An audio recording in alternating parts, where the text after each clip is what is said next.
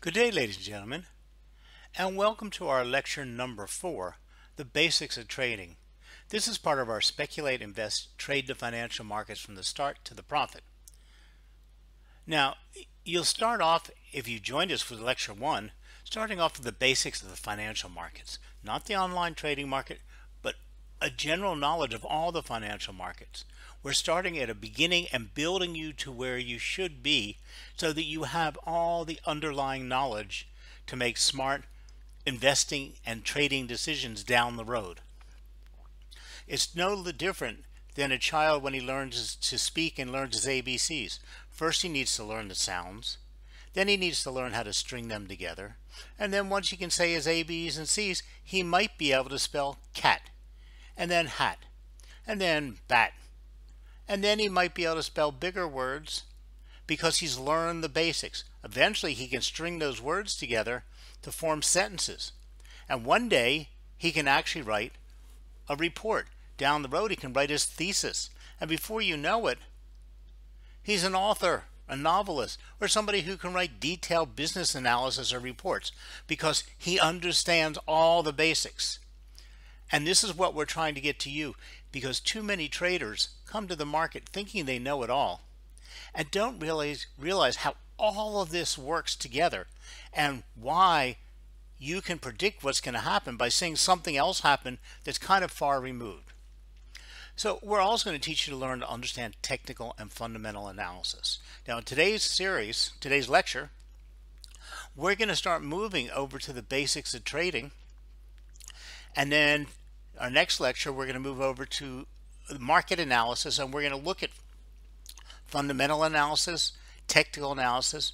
Even today we're going to touch on it, but the study of the markets and the study of the analysis is quite large. We're not going to teach you to this in one lecture. So we're going to slowly build your knowledge base as we go through all of the types of technical analysis and fundamental analysis and how to do market analysis and to put it together to eventually start building strategies, whether you're investing, speculating, or trading, and so that you understand what is happening. Okay, and each lecture will slowly prepare you to move forward. So please watch these lectures in order, because once you jump forward, you're going to assume, or we're going to assume, you have the premise of all this knowledge, and a lot of people just don't, or they have great big assumptions. I'd also appreciate it greatly if you could hit the subscribe button or the bell icon. I promise you we're not going to bother you with emails. We're not going to get in touch at all. All you get is YouTube will ping you whenever I've uploaded a new class. So let's dive into lecture 4, the basics of trading. Now today we're going to be working on your building blocks to success. Financial trading involves the buying and selling of financial instruments with profit-making objectives. These can be instruments like shares, forex, or bonds. They can be derivatives such as CFDs, futures, and options. As I mentioned, or as I didn't mention, I really didn't say online trading because we're not ready for online trading yet. In financial markets, millions of companies, individuals, institutions, and even governments are trying to profit from buying and selling financial instruments at the same time. This means that the price of those instruments tends to constantly be on the move. A market that moves a lot is known as a volatile market. These markets bring more opportunities for profit, but also mean higher risk. Opportunities that are volatile or that move a great deal are not necessarily good investment vehicles. So financial instruments can be bought and sold in one of two ways. They can be traded on exchanges. There are highly organized marketplaces where a particular instrument is bought and sold, like the London Stock Exchange or the Wall Street Exchange, the Shanghai Exchange. Or they can be traded over the counter. When two parties agree to trade instruments with each other, like when you trade derivatives or CFDs, you're trading with a provider. Over the years, markets have grown bigger and faster. More people than ever before are now able to access these markets. Once they were only accessible to big banks, finance houses, very wealthy individuals. But now most people can access financial products to trade and invest through online platforms. Okay. When I started trading back in the 70s, okay, we didn't have computers. We didn't have internet. We didn't have any online. We actually sat in a broker's office in his pit watching ticker tapes and hand charting, and then going down to the actual pit and doing our trading. Okay. And it was a very cumbersome way of trading, but the markets moved a lot slower. This was back in the 70s, we were seeing the beginning of speculation. Okay. We weren't seeing trading, and we always had investing. Now, these markets are broken into different groups. Indices are one that a lot of people get confused about. Like when you read the S&P is up, you think the stock market's up, but the S&P isn't the stock market. Indices are made up of baskets of selected shares and can be traded like an individual share. So for instance, the S&P, and let's take the prominent one, the S&P 500. It is made up of the 500 largest trading instruments, and there's criteria that go with it on the Wall Street, on the New York Stock Exchange. Now, some of these shares go up and some of these shares go down, but the value of all those shares together, you can buy one share of the S&P 500, and it is made up of all of those stocks, although you don't own the individual stocks. Okay, and that way, if some stocks go down and some stocks go up, but the S&P went up, you still make profit. You're spreading your risk.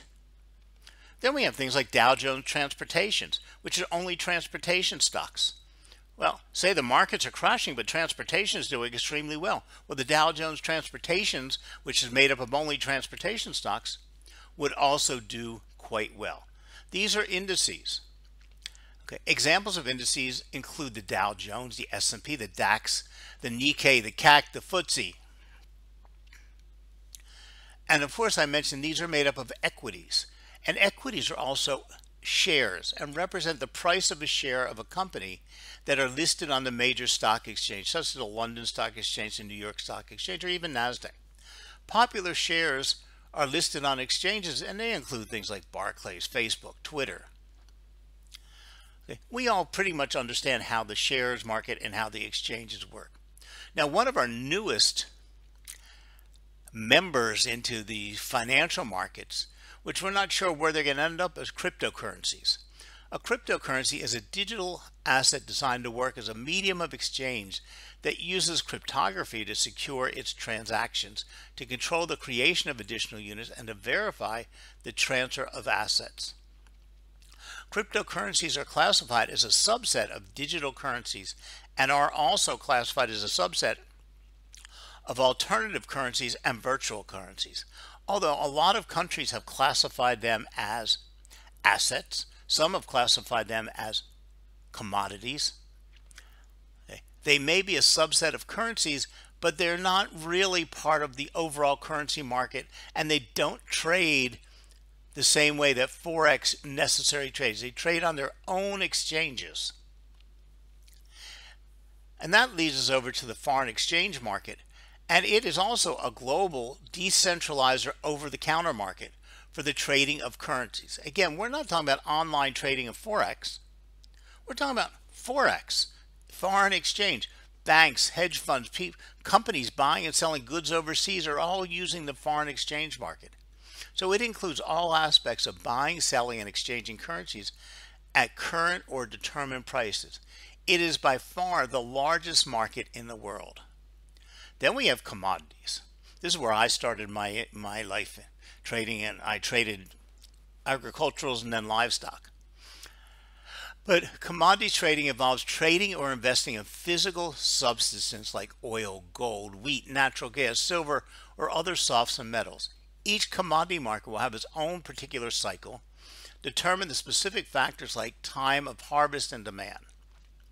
Traders can take positions based on forecasted economic trends or arbitrage opportunities in the commodities market. Then we have the bonds market, or it's referred to as the debt market, because bonds are debt instruments issued by governments or companies which have to pay interest to investors, and they can also be traded. Popular bonds markets include the UK gilts and the US government 10 and 20-year bonds. But Google, which is now owned by Alphabet, can issue a bond, take a loan.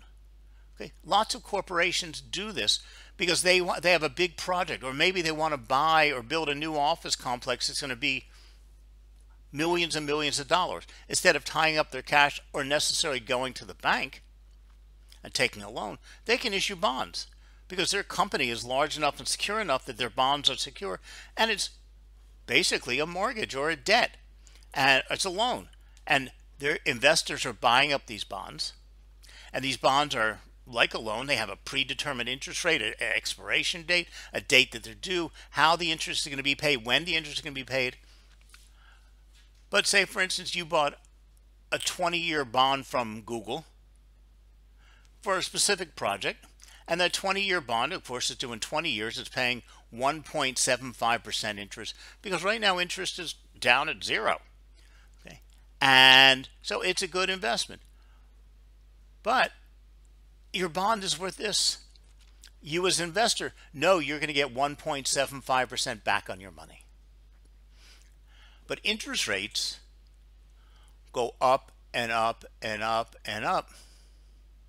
Okay, your bond is technically worth less because you've tied up that money at 1.75%. But say you tied up at 1.75% and the markets of the interest rate market has gone down to -10, -20, and the current available rate is 1.25. Well, you've made 50 points. Okay, you can go sell your bond in the market, get your cash back, get your prepaid interest because somebody else is buying it because you made 50 points in the future interest. Complicated little market, but that's how governments especially issue bonds, and bonds are a huge market. Now, financial markets moves are based on supply and demand. Okay, if more investors or traders want to buy a certain stock, commodity, or currency, there are those willing to sell. Then the market moves up in price until those buyers are able to buy.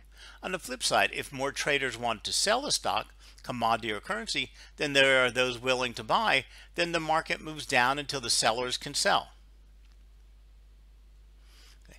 Now, we're not talking about, see, online trading is based on short-term moves, short-term imbalances in the market, because we're looking at the euro is trading at 120, 120, 120, and the euro should be trading at 120. It might go up to 121 as the economy gets better. But for some reason, the euro dropped down to 119.5 right now. And you say, I can buy it because it's going to bounce back up to 120, 125. So you're taking advantage of that small little range. It's not the difference in the value of the euro. It's really not even a difference of supply and demand, because it's going to change and go back to where it was in a short time. So online trading is different. See, a speculator might say, oh, the UK pound is selling it, trading at whatever, I don't know what the pound was, say at 137 to the dollar.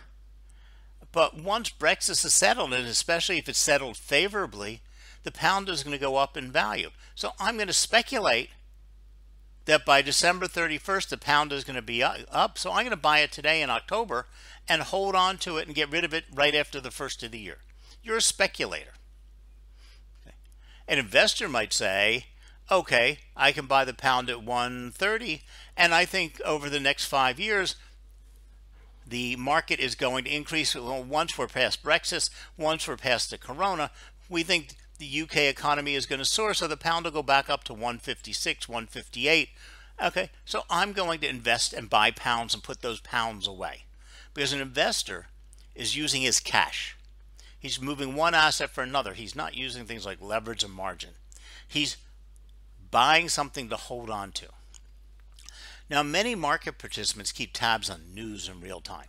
Bad news affecting a company or a country will drive prices down, for example. Even political news will have a wide-reaching effect on the markets.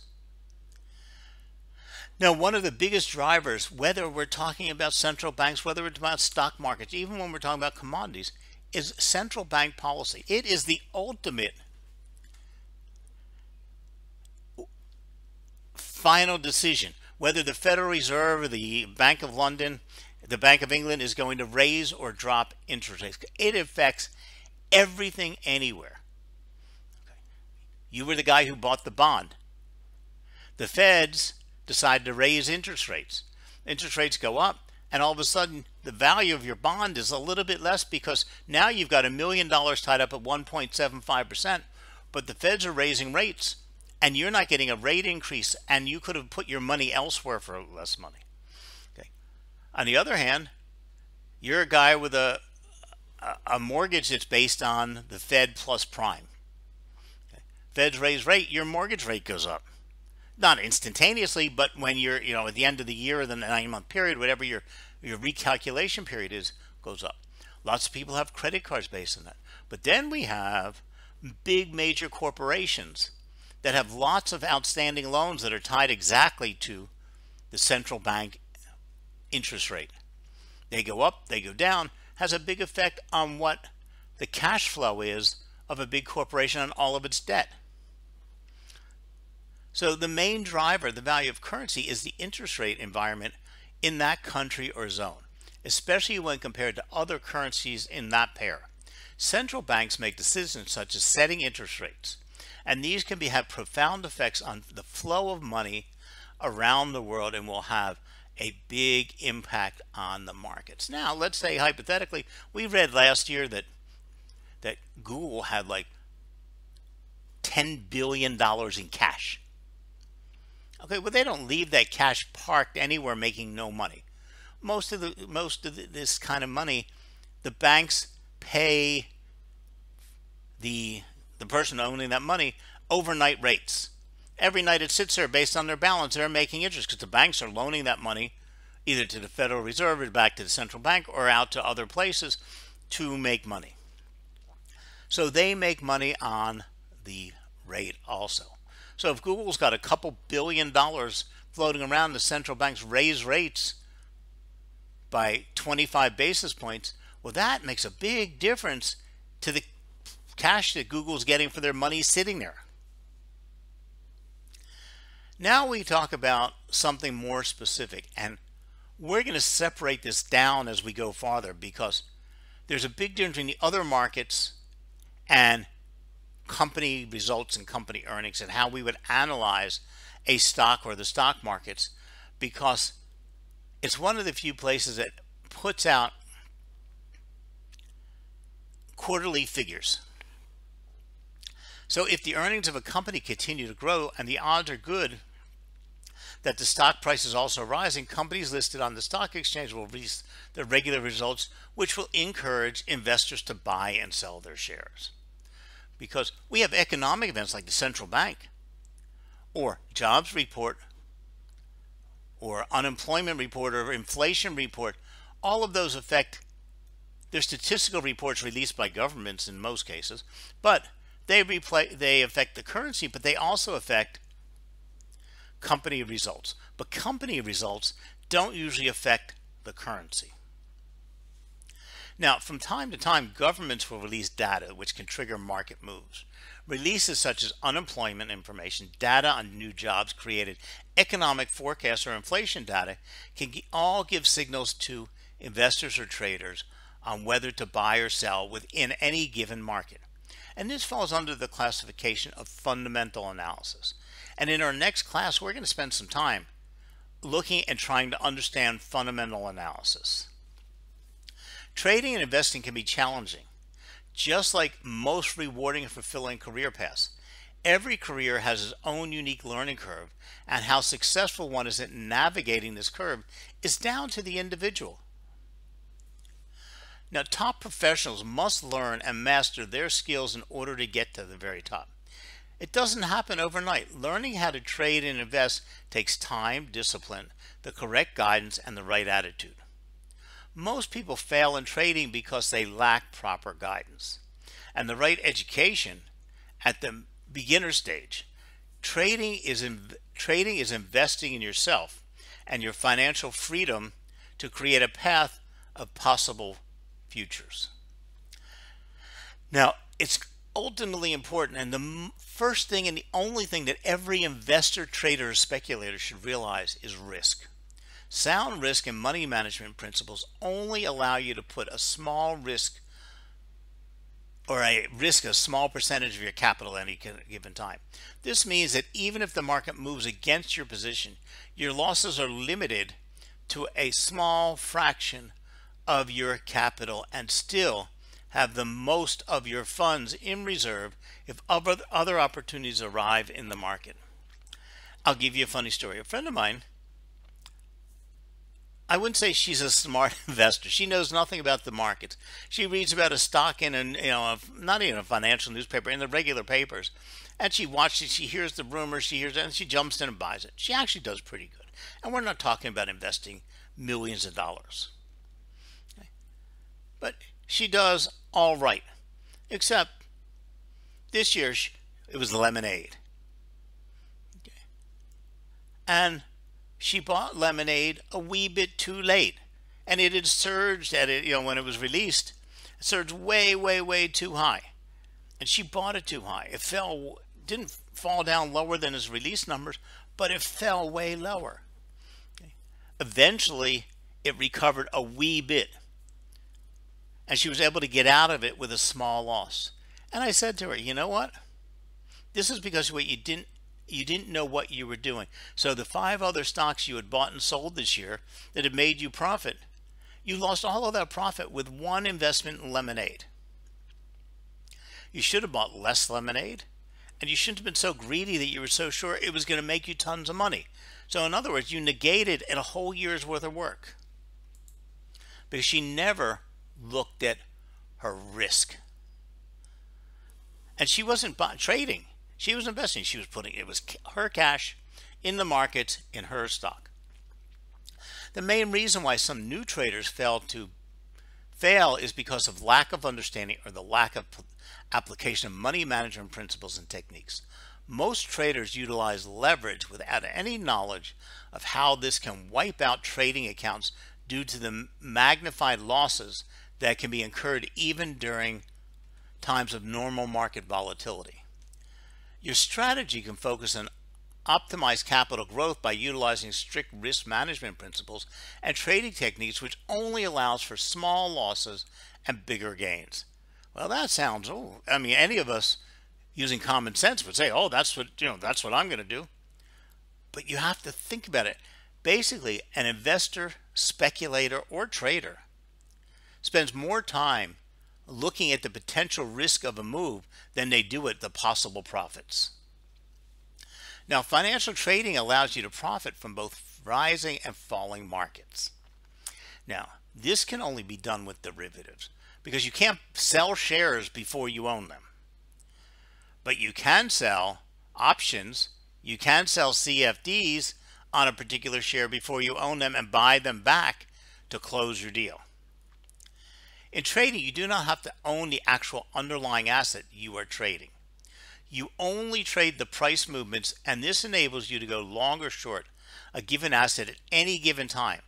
As a technical trader, you can make your trading decisions based on the price action of any stock, financial instrument, or trade accordingly.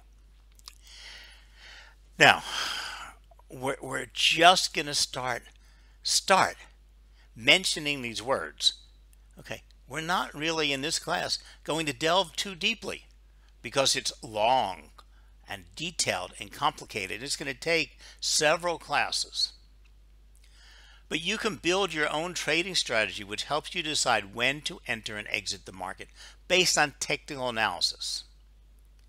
There are a wide range of technical analysis indicators and tools which can help you make informed decisions. However, it's important to backtest your trading strategy to ensure that you fully understand the potential risks and drawdowns that can occur when applying in the real market.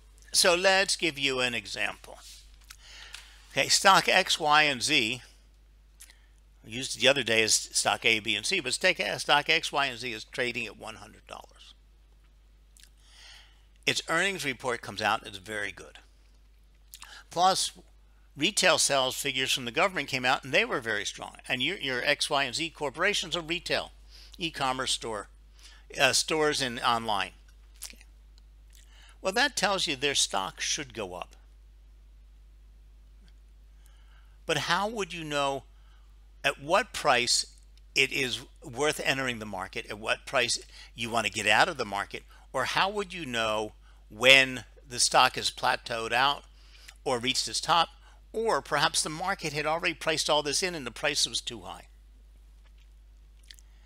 You can't get that from what we call fundamental analysis. The fundamental analysis came from the earnings report and the earnings data. And the fact is, I could tell you the stock A, B, and C was trading at 100, 100, 100 yesterday, 100, 100 today, went up to 101.42, came down to 101.40, went down to 100, went down to 99.50, back up to 99.75, back up to 102.42, back down to 99.44. Can you repeat any of that? Did any of it make any sense to you? No, because our brains can't comprehend it. So technical analysis starts out with the use of charts, which gives us a visual representation of price. All a chart is an actual visual graphic of price. So technical analysis is a trading tool used to evaluate financial instruments and assets to try to forecast their future movement. This is done by analyzing statistics gathered from previous and current trading activity, such as price movement and volume. Technical analysis can be viewed as a process of mapping traders' and investors' psychology. Market action is studied mainly using price charts and indicators to project the direction of future price movements of an asset or financial instrument. Technical analysis is derived from Dow theory, which has two main assumptions.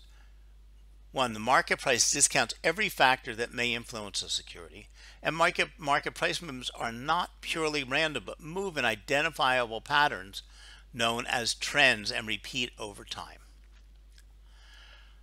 When you look at price of a financial instrument as a technical analyst, you believe that its true value of the instrument as the market sees it.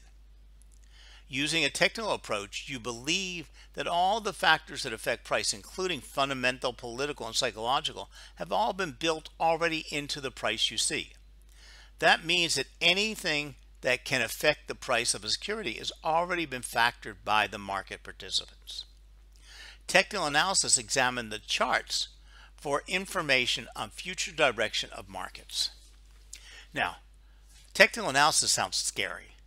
So I renamed it, and I use the name chart analysis because it's everything and anything you do on a price chart. So first we want to map out the trends. We want to study long-term charts, begin a chart analysis with monthly, weekly, and charts spanning several years. Because stock X, Y, and Z was at 100. Okay. If you looked at the chart, you saw it top out at 141, 102.42, come back down to 101.40, 101, back down pretty much to 100, and ended up at 101, say. Okay. But when that earnings report came out that was so positive, guess what? The market had already priced it in. The markets expected it to go from its 100 to its 101, which was a significant move. It's a 1% move for that stock. So when that earnings report came out and you wanted to jump in the market without looking at a chart, you wanted to realize that most of the market participants had already pushed the stock price up. So it was maybe too late for you to get in there. Now, on a chart, we also see volume. If volume, that's the amount of stock being traded, hadn't increased, that's telling you that it was all bought, because you could see that big increase in volume prior to that data release because they already knew or suspected what was happening.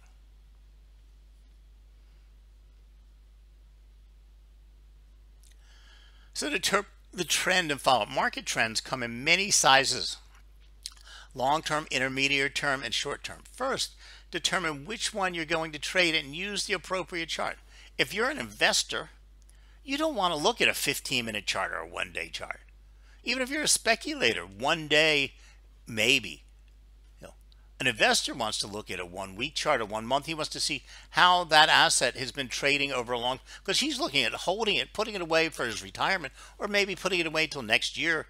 But he's not concerned with, can I get into it at can I get that share at $100.02?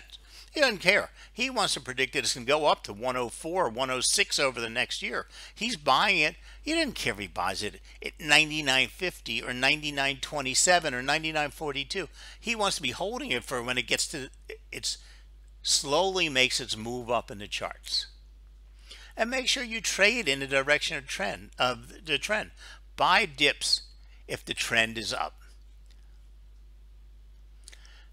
You can sell rallies if the trend is down. If you're trading the intermediate trend, you want to use daily or weekly charts. If you're day trading, you use daily or intraday charts. But in each case, let the longer range chart determine the trend, and then use shorter term charts for your timing. So for instance, if you're trading, and let's take the term day trader and throw it in the trash. It doesn't really exist much anymore. If you're trading CFDs, options, doing online trading, you can get in an asset and get out of it as fast as you want. Okay. Well, if we saw the stock is X, Y, and Z had dropped from its average of 100 down to 99.50 on the short-term charts, we might have bought it up because we just want to get out of it at 100, 101, 102, 101 in a very short time range. So we would have looked at it in a longer term range and moved it in a medium term range, and then looked at it for a very short term, because we're just looking to take advantage of that volatility. If you were taking advantage of the volatility, you might have got in at 99.50 and got out at 101.42, because that was where the volatility pushed it to in expectation. And then we want to find things like support and resistance levels. It's the best place to buy near support levels. The support level is usually a previous reaction low. The best places to sell a market is near a resistance level. Okay, that was a bunch of words that get complicated. Simple words that get complicated. Support and resistance are the prices above and below the current price of the market where investors have had a difficult time. So when our stock X, Y, and Z, we know it's tried to push up and stay above 100. It's tried to push up and stay above 100. Okay. But it doesn't really get there. Okay. Now, some temporary short-term news pushed it up. Okay. But if we understood what the floors and the ceilings were, we can make some smart trading decisions. So if we were to say support and resistance are like the floor and the ceiling of an elevator. You step in an elevator and the elevator goes up. The floor below your feet is what's supporting you. It's pushing you through the ceilings above, which is your resistance. If you knew and analyzed that building and you knew, the biggest offices were on the 10th floor, well, there's a good chance that the elevator is going to stop at the 10th floor. If you knew there was a big restaurant and lounge on the roof deck, and it was lunchtime or dinner time, you knew there's a good probability of that elevator stopping at the roof, the lounge and the restaurant. So you can use this to determine levels of support and resistance. The floor is above your head, and the ceiling's above your head, and the floor below your feet. And when that elevator turns to come down, it just flips them. Coming down, there's a good chance that elevator is going to stop at 10, because that's the biggest floor with the most employees, and those people are going to get on the elevator, and you're all going to probably go down to either the ground level, the lobby level, the parking level. But you could determine it based on time of day. If it's evening time, when all the diners are parking underground, and all the employees that are getting ready to leave park underground, there's a good chance it's not going to stop at the lobby. It's going to go down to the first or second floor of the underground parking lot. So resistance is usually a previous peak. After resistance peaks and has been broken, it will usually provide support on subsequent pullbacks.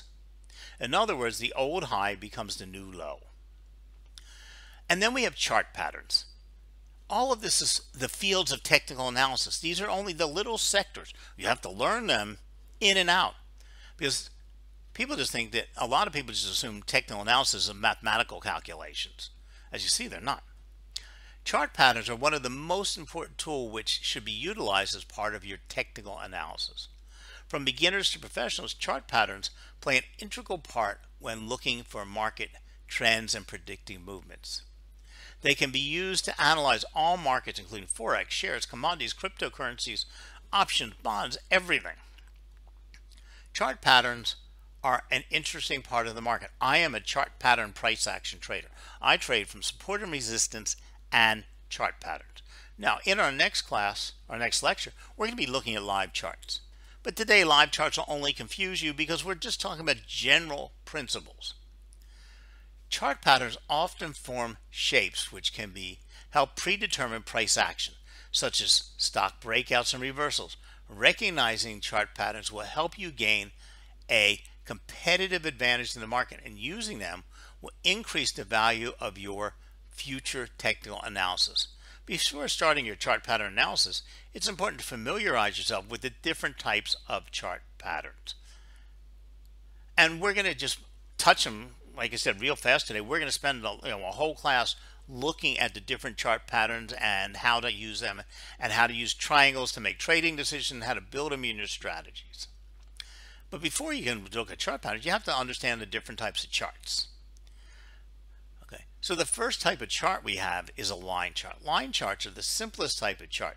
They really do us no good because they use the close of each time session, and you put a dot on a piece of paper, connect those dots together, and you have a line chart. From here we go to my favorite type of charting, and which was the market's favorite type of charting for a very, very, very long time, and that's called the bar chart, or OHLC, open, high, low, and close.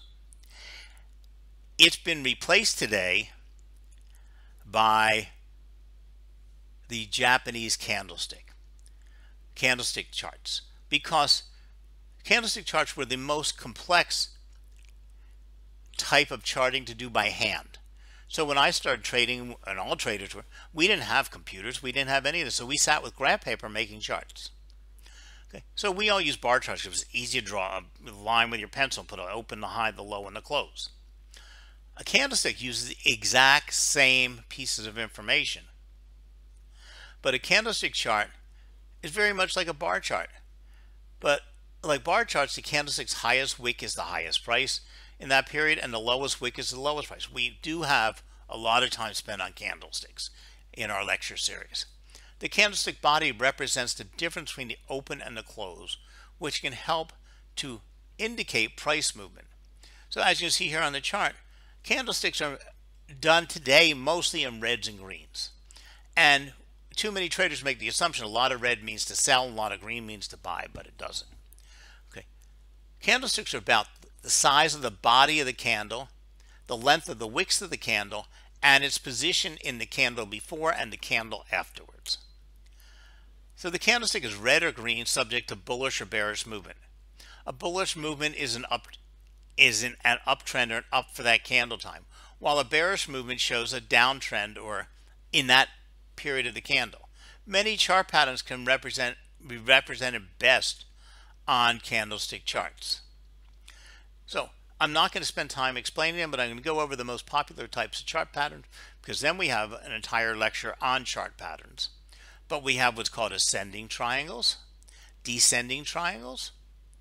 We have symmetrical triangles. Now, I'm a triangle trader. I don't care the difference between a symmetrical triangle, asymmetrical triangle, a descending triangle. That's just memorizing patterns of what you're supposed to do when you see those patterns. Ultimately, it comes to, as a pattern forms and the price gets pushed into an apex, you're going to get a breakout. Nobody can predict whether the breakout is going to be breakout up or breakout down. Nobody can predict the confirmation of that breakout, but there are ways to do that. And then how to use the width of that triangle to figure out where to put your stop loss, how to use the width of the base of the triangle to figure out your target point, okay, and how to see this breakout are very important. We also have pennants and flags. fancy names for shapes on a chart where the triangle forms. Again, I just dump them all into triangle. And then we have things like double bottoms. Okay. I don't trade from double bottoms. Some people do. It's 2 times something happens, and it's not enough verification for me. We have double tops. Then we have a very famous pattern called the head and shoulders pattern, which takes a long time to develop and works very good for investors and for longer term traders or speculators because it's quite reliable and it looks just like the head and shoulders of a person. Now, chart patterns can sometimes be difficult to identify in charts when you're a beginner, and even when you're a professional trader. Once you are comfortable locating them, you will find that they will increase your trading success. So that's a wrap for today. And I promise you, we're going to go into all the detail over the next lectures. So, like I said, little by little, we're going to gain you the basic knowledge and build on that premise that you have a solid understanding. So thank you very much, and we'll see you in our next class. Bye now.